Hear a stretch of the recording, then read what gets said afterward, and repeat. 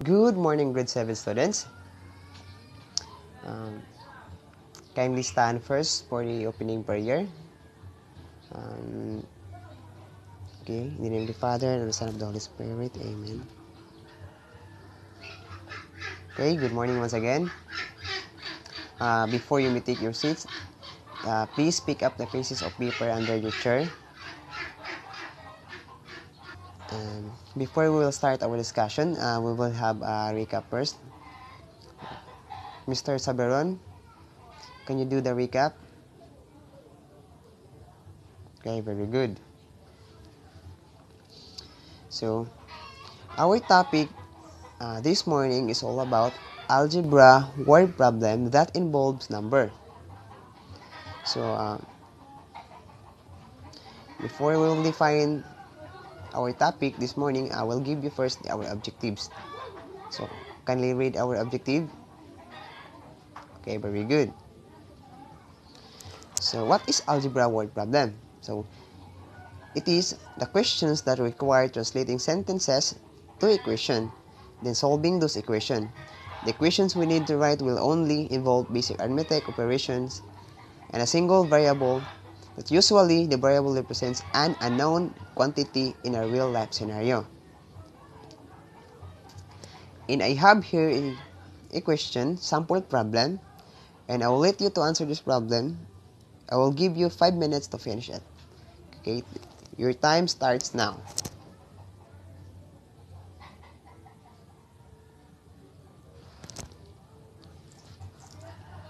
One minute left.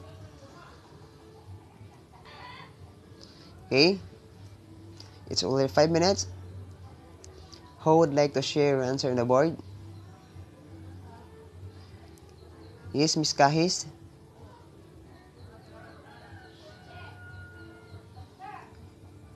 Okay.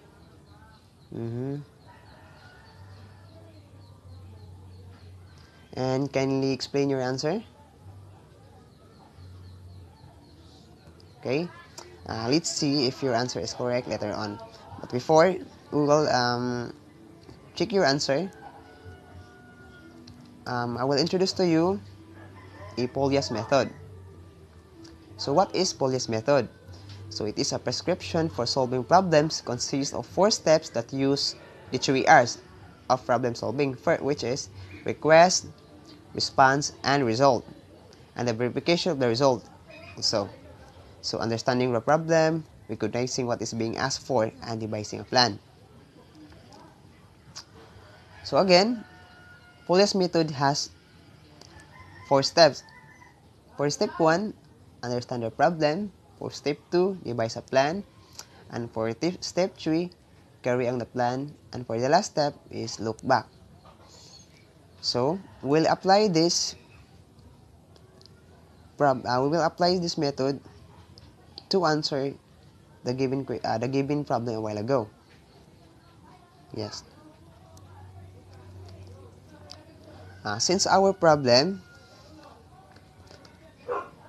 so we will read the problem first. So Peter has 6 times as many dimes as quarters in her piggy bank. She has 21 coins in her piggy bank. Total in all is $2.55. So what is being asked? How many of each type of coin does she have? Okay. So first, we will step 1, understand the problem. So since the problem is Peter has 6 times as many dimes in the quarters in the piggy bank. So kuan naman gid siya, no naman gid siya. So for step 2, we will devise a plan. So we will break down the problem. So let x be the quarters and let 6x be the number of dimes. So since gipangita mo na to siya ang quarters and then the dimes is already given, which is 6x. Then for the step 3, carrying out the plan. So since 1 quarter is equal to 25 cents and x is equal to x times 25 cents or 25x cents, So since 1 dime is equal to 10 cents, then 6 dimes is equal to 6x times 10 cents or 60x cents. So since $1 is equal to 100 cents, and $2.55 is equal to 2.55 times 100 is equal to 255 cents. So the total in all is equal to 25x cents plus 60x cents is equal to 255 cents. Then 85x cents is equal to 255 cents. So 85 times divided by 255 divided by 85 is equal to 3. So our x is 3. So therefore, Peter has 3 quarters and 18 dimes.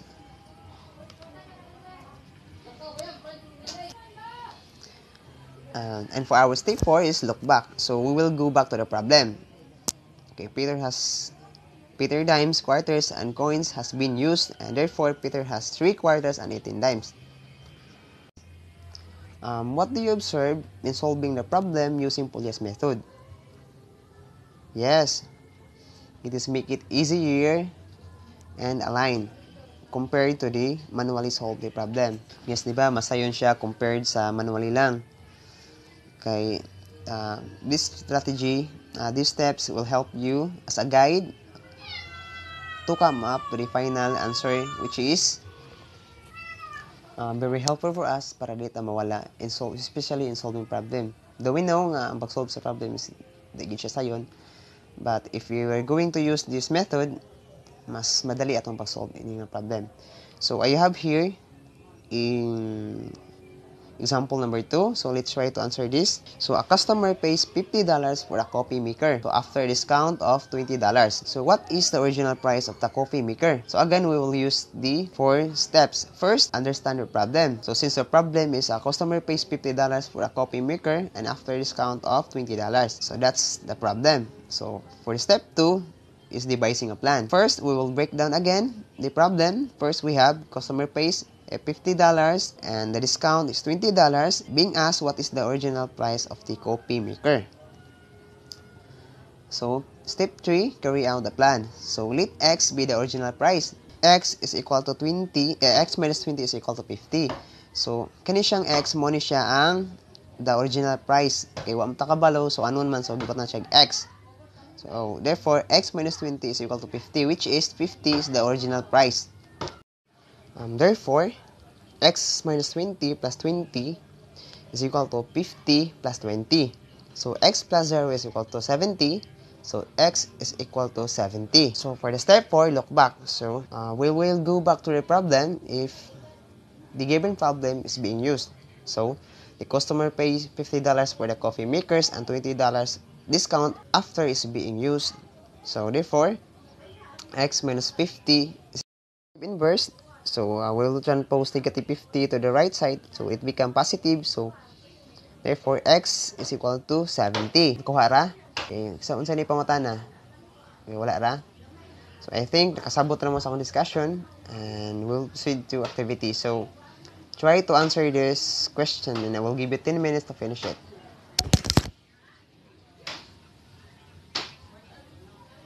Okay, are you done, class?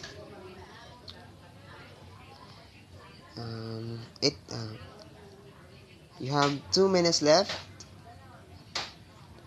So it's already 10 minutes, so kindly pass your work. And for your assignment, so make your own 2 realistic algebra word problems and you solve it using Polias method and do it in your assignment notebook and submit it next meeting. And that's all for today, class, and thank you.